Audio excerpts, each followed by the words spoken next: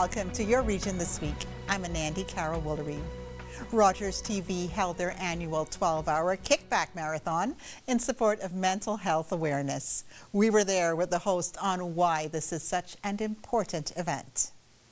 My friend Aiden Grummett, he approached me and said, you know what, I feel like there's a big need to really encourage people to speak out and just share what they're going through around their mental health and just share. And he felt like there wasn't enough being done. And he said, what can we do? Maybe we can work on something together. So we thought, and we came together and we said, why don't we do this? And then we approached Patty from Rogers and we said, would you do a 12-hour live marathon, all to do with mental health? And she said yes. And so now here we are 3 years down the road, and it's been a fantastic journey, and it's been amazing the conversations that have come out of this and the conversations that have been encouraged because of all of the incredible guests that we have and the hosts and all of the awesome people at Rogers that have really kind of helped build that snowball.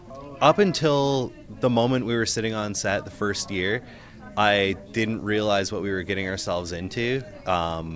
It was an anxiety-inducing day for me the first year. The next day, I basically had my phone shut off because I was getting so many messages. I didn't realize the impact that we created by it. The second year was a lot easier for me to deal with. There were a lot of really good things that came out of it for our community. And by this year, I think that we've got everything down pat. I'm a lot more relaxed.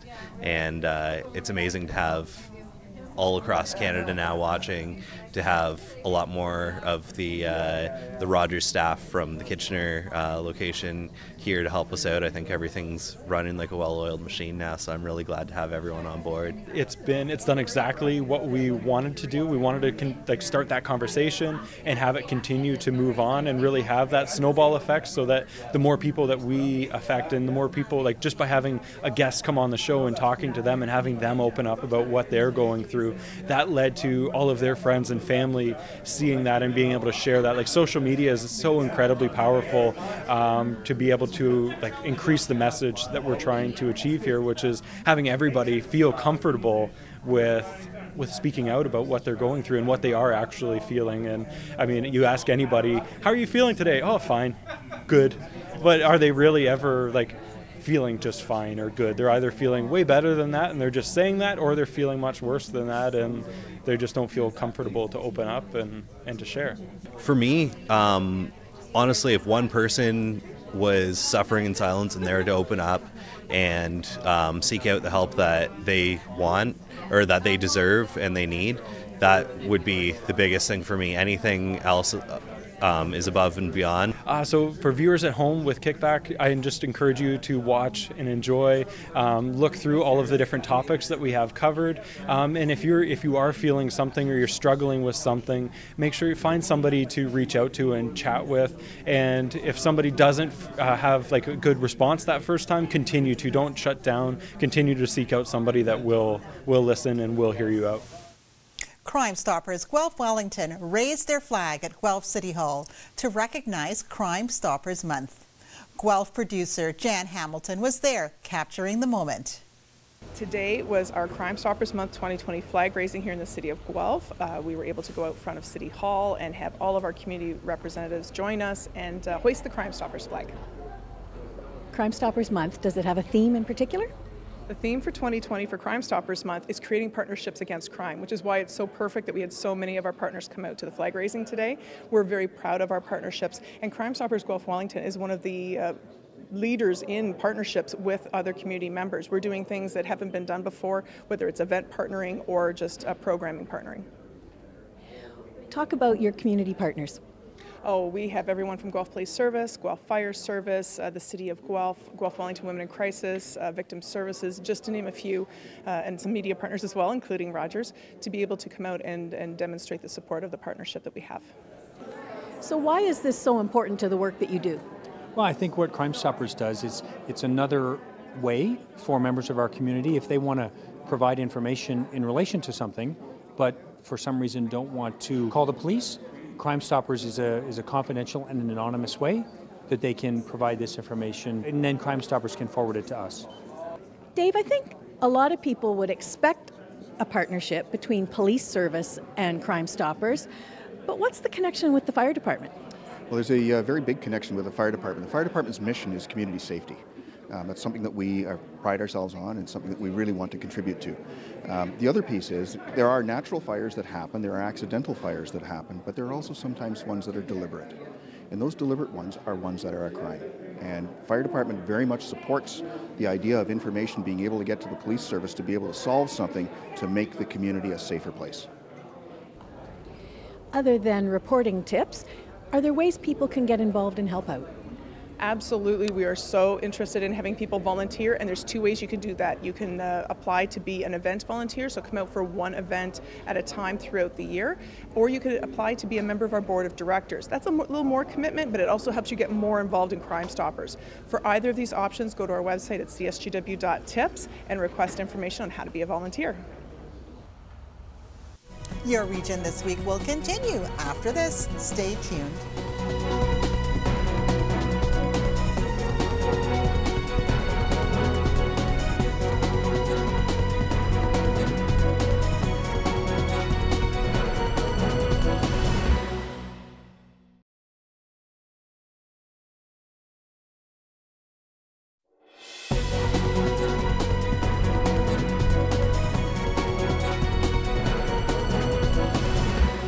Welcome back. The GO Transit expansion to Kitchener is something that residents keep hearing about but have nothing to show for it.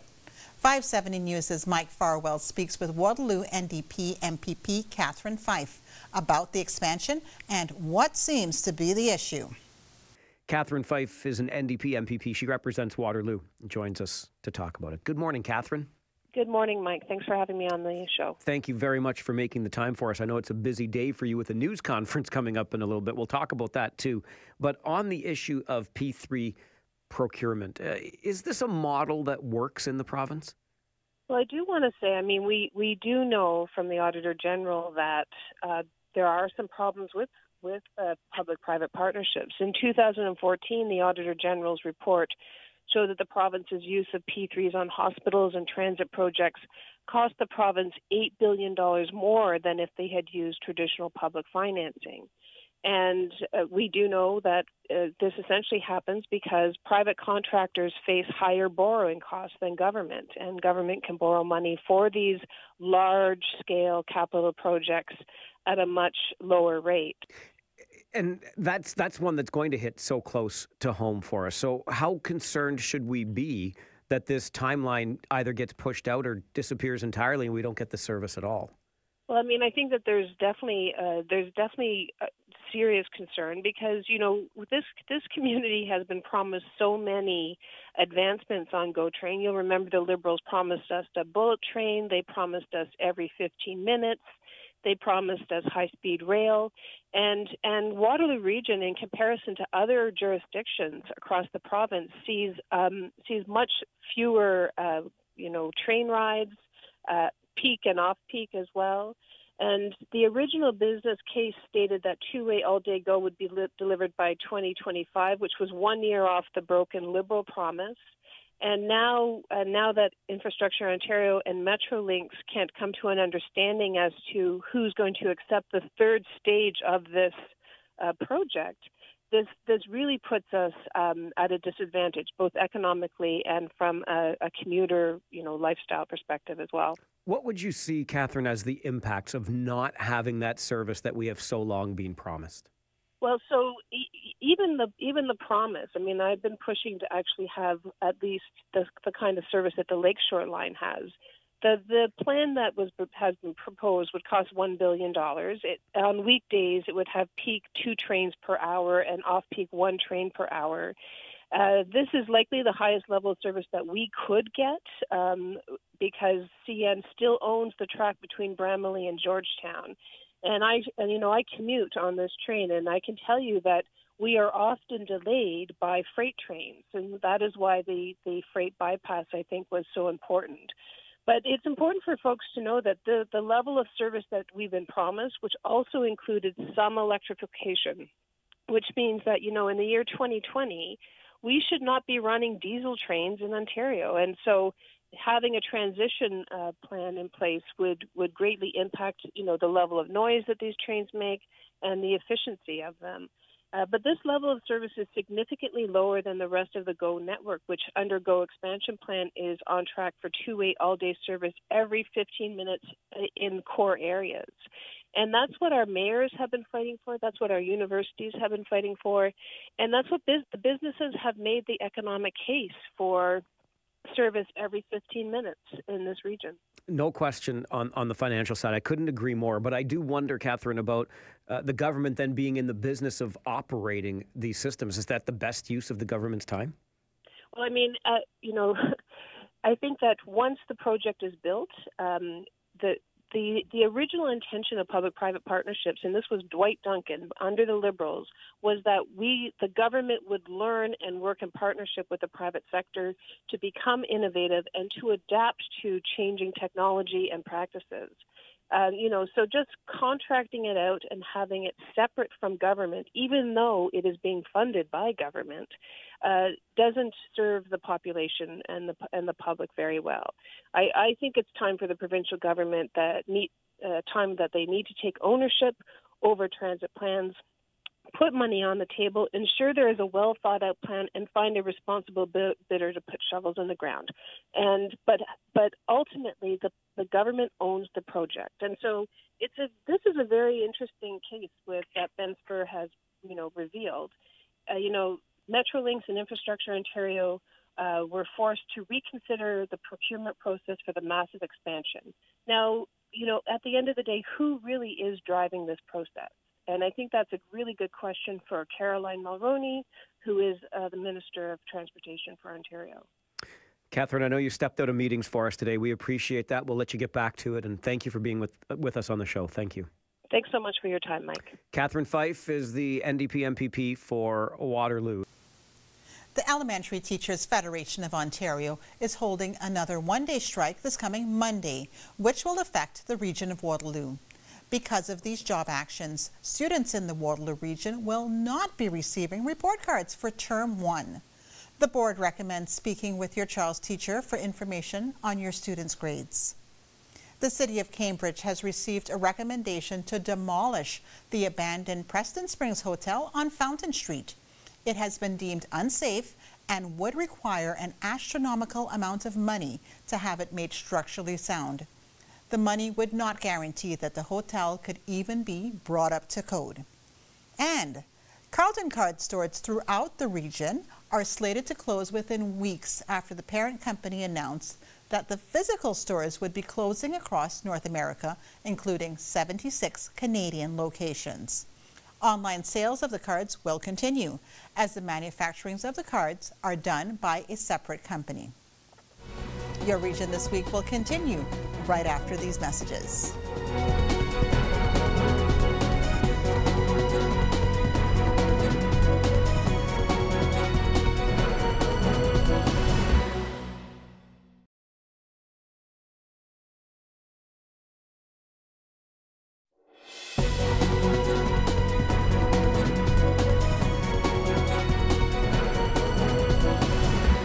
Welcome back. 519 Sports Online covers the Women's Hockey Dream Gap Tour in Waterloo. Let's take a look.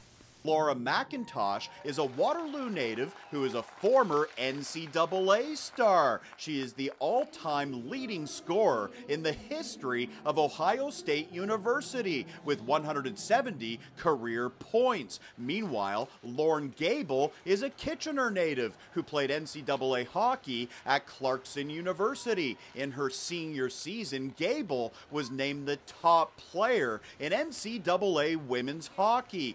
Local dignitaries on hand for the ceremonial puck drop at the PWHPA contest. Dave Jaworski, Angela Veith, and Catherine Fife all in attendance to the game, and it's Team McIntosh striking first. The puck goes to Natalie Spooner in front, and she buries it. That was the start of a big day for Spooner. 1-0 Team McIntosh after 1. During the first intermission, it was the Waterloo Ravens hitting the ice for a mini game. Over 20 young novice players taking part, showing off their outstanding skills. Second period now, it's another goal for Natalie Spooner. She's at the point and she rips it in. That's a power play marker. Spooner has a pair. 2-0 McIntosh. Back comes Team Gable. Brianne Jenner with a steal down low, and she sets up Jamie Lee Rattray. Team Gable closing the gap. It's 2-1. A few minutes later, Team Gable gets the equalizer. Kelly Gribbons over to Jocelyn LaRock. She buries it. LaRock getting Gable back on even terms. It's 2-2. Final minute of the period now. Here comes Taylor Woods. She is racing in and goes upstairs for the goal. Team McIntosh with a 3-2 lead after 40 minutes. Let's go to the third. Natalie Spooner grabs the puck at center. She's got a break and she's got a goal. Spooner with her third of the day. It's a hat trick. 4-2 McIntosh. Back the other way, Team Gable is pressing, and it's Lorne Gable getting the goal. She roofs that rebound. We've got a 1-goal game, and some young Lorne Gable fans liking what they see. Later, Team Gable on the power play, the pass over to Jocelyn LaRock, and she ties the game. LaRock with her second marker of the day. It's 4-4 with 5 minutes left on the clock. Back comes McIntosh, and a terrific solo effort from Sarah Nurse. She comes in and scores, putting Team McIntosh back on top. Nurse makes it 5-4. Then watch the near point. Renata Fast with a rocket. She scores on the power play and puts the game out of reach. Team McIntosh winning a very entertaining game, 7-4 over Team Gable in front of a big crowd at the Waterloo Rec Complex. Talks between the region and UNIFOR broke down earlier this week over on-the-job safety of Grand River Transit drivers. Your Region This Week producer, Robert Kubinga, has the details. This is a strike update as of Thursday, January 23rd. Talks between UNIFOR 4304, representing Grand River Transit drivers, and the region of Waterloo have broken down. The strike began when the deal formed by the bargaining teams was turned down by union members, causing the strike to begin on January 21st. The strike affects Grand River Transit buses, Bus Plus, Mobility Plus, the Ainsley Street Bus Terminal, and the Customer Service Center at King and Frederick in Kitchener. Wednesday evening, a busload of UNIFOR members can be seen disembarking in front of the regional headquarters on Frederick Street, joining their fellow union members on the picket lines. This is the first strike in the 40-plus year history of the region of Waterloo. Mike Murray, CAO of the region of Waterloo, spoke with Brandon Graziano on Kitchener Today about the strike on January 21st. Here's a piece of what he had to say. One of the things that the members were looking for, our employees were looking for, was barriers. Some of them feel that they would be safer if there were barriers around the operator area on a bus. So over a week ago, we agreed that we would install safety barriers on all of our buses over the next 3 years, over the 3-year term of this agreement. The cost that's something like $1.7 million, but we've agreed to do that. They've raised it as a safety issue. We take safety seriously, so we've agreed to do that. Another issue that does come up is we have cameras on all of our buses, and the cameras are there both to ensure the safety of our operators and to ensure the safety of our customers. UNIFOR released a statement on Wednesday after talks broke down.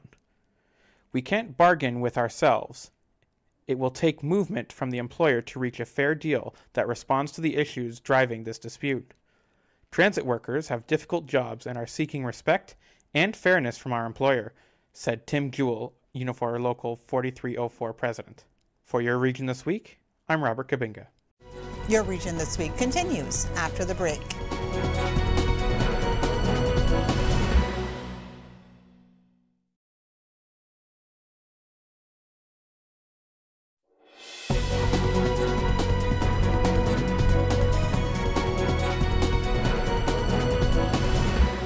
Welcome back. Sean for Farwell has the highlights of the Guelph Storm and Kitchener Rangers over the past week.